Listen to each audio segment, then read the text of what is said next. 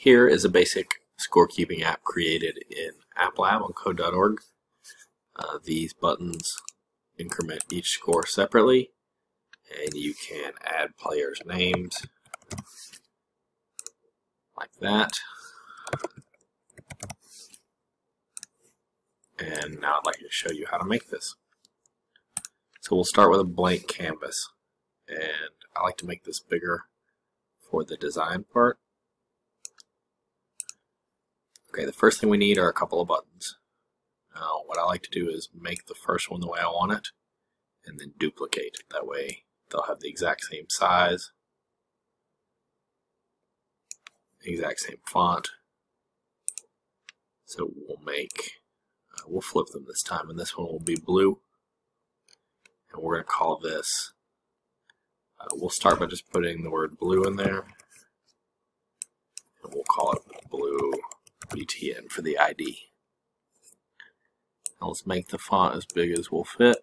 That looks good. And you could also round the edges if you wanted to. That kind of gives it a cooler look. That's border radius. Okay, now that I have it exactly the way I want it, I'm just going to go ahead and duplicate for the red one. So it's the same size, same corners, same font. We're just going to change the ID to red_BTN and change the text to red, and then of course change the background color to red. Now one thing I'm noticing is they don't look exactly lined up. So this one looks the best. His X position is 5 and his Y position is 330. So let's set this one's Y position to exactly the same number. And then they also don't look especially centered, but that's okay.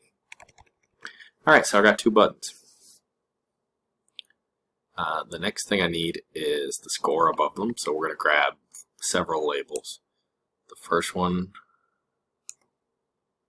I'm going to call it ID blue score LVL for label, and it's just going to say score, but I want it to say it in blue.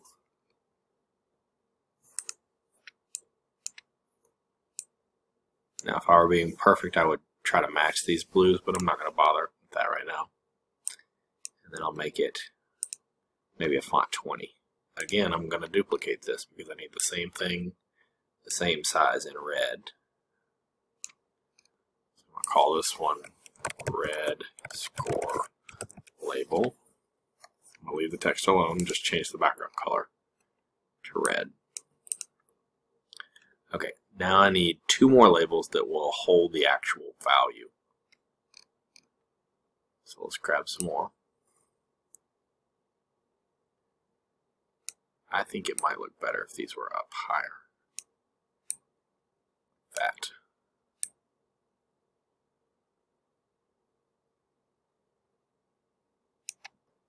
Okay, so this one we're going to start it with a text that just says 0, and its ID is going to be blue score value. This is the most important thing, so we'll give it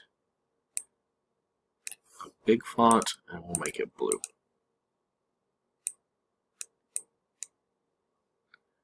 Then we'll duplicate him as well.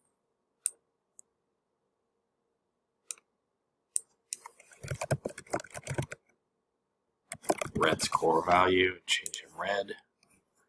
And this is all just layout. I haven't done any real coding yet.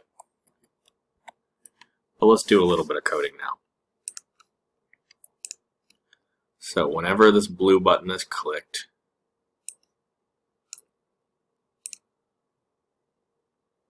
we want this score to go up.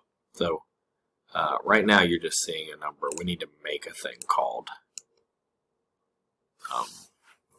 we need to make a variable called blue score. We'll start him at 0.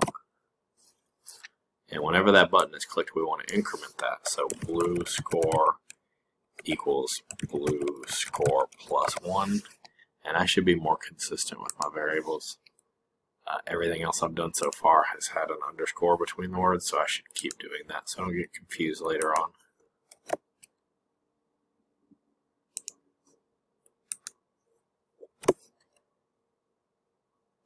Alright, that one's done. And then once I've added to that score, I need to set it to this spot. I need to tell it to change as well. So I'm going to grab a set property, put it inside here, and make it go to the blue score value. And I'm going to set the blue score value's text to kind of backspace these quotation marks out and just put blue score. And that should do it. Let's run it and see. Okay, so that one's working. If that one's working, I can just copy all this and do it again for red. So let's do that. Control C, Control V. I'm going to take this guy over the top because I like to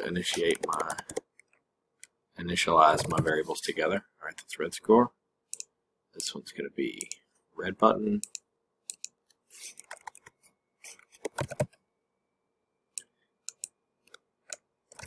Red. Red.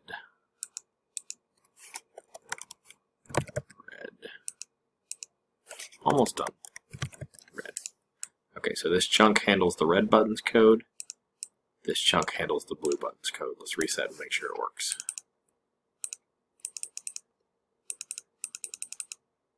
Okay.